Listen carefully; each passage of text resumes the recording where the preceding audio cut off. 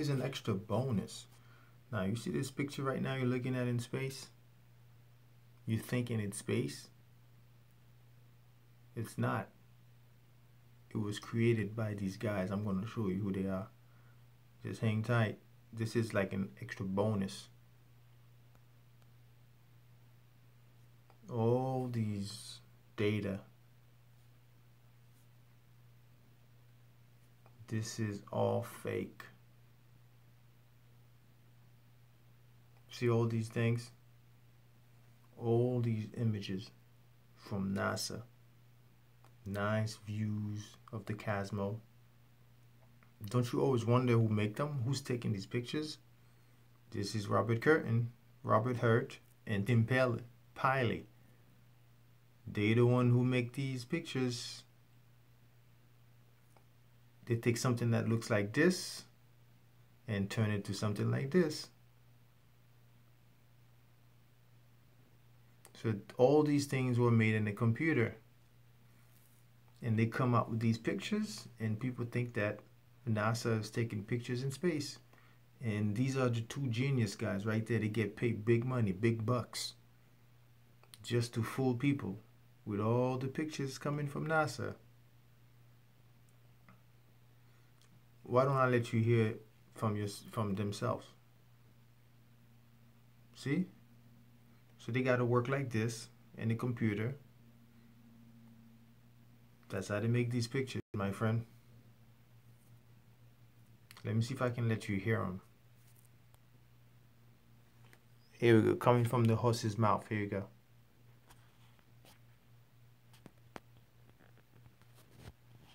Relatively little data about these. But what we try to do always is create one plausible model that at least does not go against what we know to be true about the system at a given stage. It's a fine balance, creating something imaginative while ensuring the renderings are scientifically accurate. One of the pieces of art I did for the TRAPPIST result was a surface view of planet TRAPPIST-1F. Planet was determined that it was likely tidally locked, so one side always faced the star, one side didn't. So it was also determined that it was fairly low density, which meant a greater probability that there could be water on the surface as opposed to just dry rock. We determined that the best plausible look we should illustrate was that the side facing the star would be liquid water and the side facing away would be ice. And then at the terminator line, you would transition from ice into water, which is pretty cool. So we thought it would be great to do a surface view. So you hear this guy, he's saying it's pretty cool. So this is all fiction and imaginary thing. So you can go to Mars, you can go to Jupiter and Pluto in your imagination, but it's not real. So all these things, it's fake. It's all made in the studio. That's what these guys do. That's their job. All right? So quit believing in all these stuff that people can go to space. I don't know if I'm going to make any more videos to show you this, because this is like enough proof to convince you. If this doesn't convince you, you'll never be convinced. So these are the two geniuses that makes all these space videos. The Cosmo and heliocentric space, where you have all these planets turning, you know, around the sun. It's all fake. All right. If you look up in the morning when the sun is rising, the earth is not turning. It's the sun going to its course above, starting from lower, and it goes above at noon. Then around 6 p.m. it goes back down. That's the sun moving. The earth is not moving. It is stationary, as described in the Bible. All right, folks. Much should we push our artwork toward photoreal versus diagrammatic art? I think we tend to move a little more photoreal because there's some emotion in that. Like, we can imagine that's a real place out there.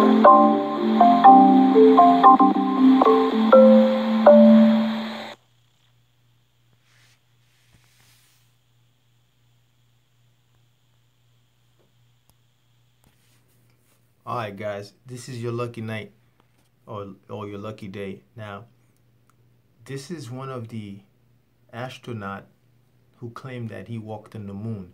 Now, this guy had an interview with him and asked him to put his hand on the Bible and swear that he went to the moon. Now watch his reaction. Now he's not the only one. He's also gonna try to interview like all the astronauts, Apollo 11, Apollo 7, and all the other guys. Now you watch his reaction. Now if you say you went on the moon, it shouldn't be any problem for you to swear on the Bible that you went there, right? Watch the reaction. I'll let you judge for yourself if this guy really landed on the moon. Here we go. Why don't you just put the end to the record in the argument and put your hand on the Bible, swear to God you walked on the moon. Mr. Seibel, knowing you, that's probably a fake Bible. Well, you're talking to the wrong guy. Why don't you talk to the administrator at NASA? We're passengers. We're guys going on a flight. I don't hit people, but you're going to be on the deck as you get I'm heading out. I appreciate it. and get the hell out of my house. See, this guy is being harassed just because he's looking for the truth. Now, do you really think these guys went on the moon? If they really went on the moon, they would just have to put their hands on the Bible and swear. So that means there's something they are hiding.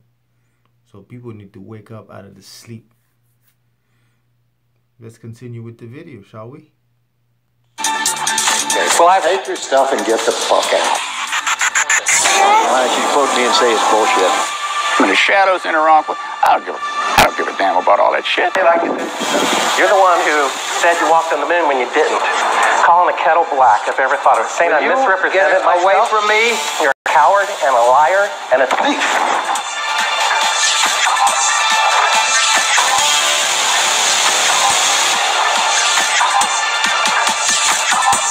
Did you see that? The guy just got punched in the face just for asking about the truth, because we deserve the truth. There's a lot of money that was spent on these space whatever shuttle mission. There you go. He just got punched in the face. Now you tell me, do you think they really landed on the moon? I'll let you be the judge of that.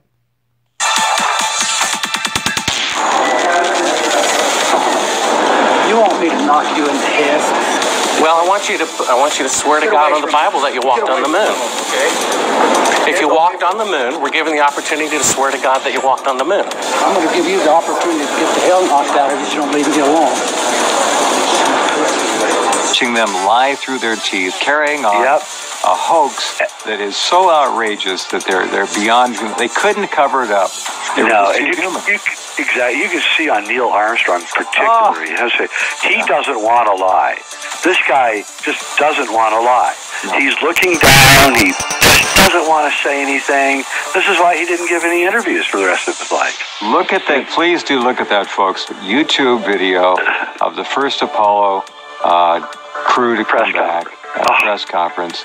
It's really embarrassing. I mean, it's just embarrassing. The lie was so big that they really couldn't fake it that well. It was too much for them.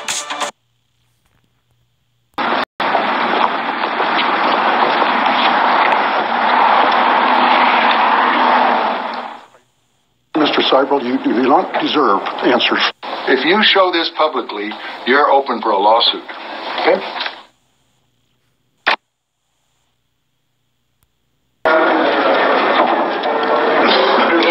Yeah, right here's fine. I'm Bart with ABC Digital. How you doing? I was given a classified tape from the Apollo program. It's 31 years old. It's an unedited reel, including outtakes from the mission. It's got about 20 takes of a single shot of the mission. What mission? Apollo 11. Yes. And the photography is being forged in the mission. They're faking a shot of being halfway to the moon. And they refer to you on the tape as a shot that was done during Apollo 10, where you put a transparency over the window and moved the camera of the Earth and moved the camera back away from the window, turned off the lights in the spacecraft, and appeared to be halfway to the moon when in fact they were in Earth orbit. Really? Yeah, and they said it was the same way that you did it on Apollo 10. So we wanted to give you the opportunity to put your left hand on the Bible, to raise your right hand, to swear to God. Stick it in your ear. Well, you were giving an opportunity to swear to God under oath that you walked on the moon? I don't do that kind of thing. Well, if you really walked on the moon, what's the problem with swearing to God that you did? Do you believe in God? You want me to knock you in the head? Well, I want you to swear to God on the Bible that you walked on the moon. Okay. If you walked on the moon, we're given the opportunity to swear to God that you walked on the moon. I'm going to give you the opportunity to get the hell knocked out of you if you don't leave me alone.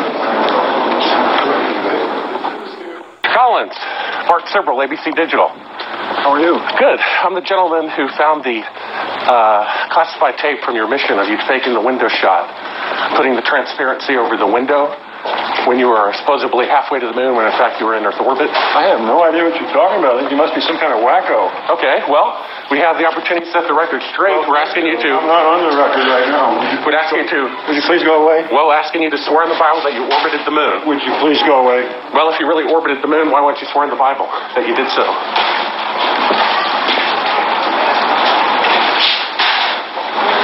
Can you tell me why you would have a problem doing that?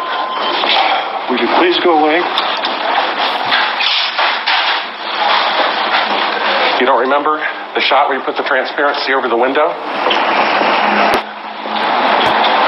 We have it being done up to about 10 hours before they supposedly walked on the moon. So if this guy really went to the moon, why he doesn't want to swear on the Bible? This sounds kind of fishy, doesn't it? I just don't understand why if you orbited the moon you wouldn't have a problem about swearing to the Bible on it. Can you tell me why?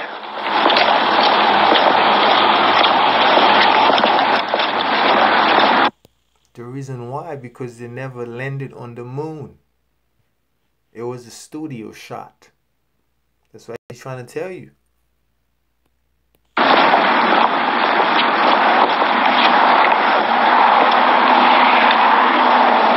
Are you afraid for the truth to come out? I think you're some kind of wacko. I really do. Well, I think it's wacky to not swear to God on something that's supposed to be obvious.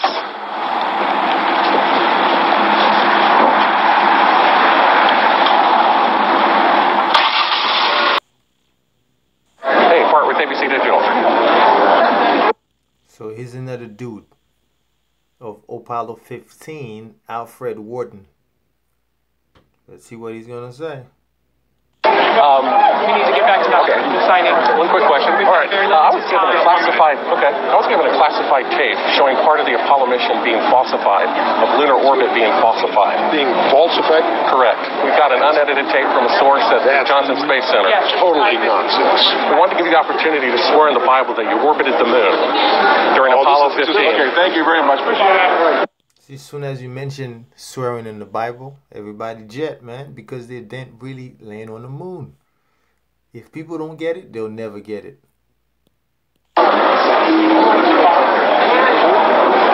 Just one last bit. If you orbited the moon, why do you have a problem swearing to God that you did so? Sir, I don't, but I don't feel like I have to do that because Zeta speaks for itself. Well, we have proof that the mission was falsified. No, you don't have to, sir. Well, we did. I appreciate it. I appreciate it. Thank you, Gary. Thank you. All right. So I'll let you be the judge. After watching this video, do you really think these guys went to the moon? When pride comes, then comes disgrace. Subscribe, share this video on Instagram, Facebook, Twitter, and like if you like this video. Share it with your friends.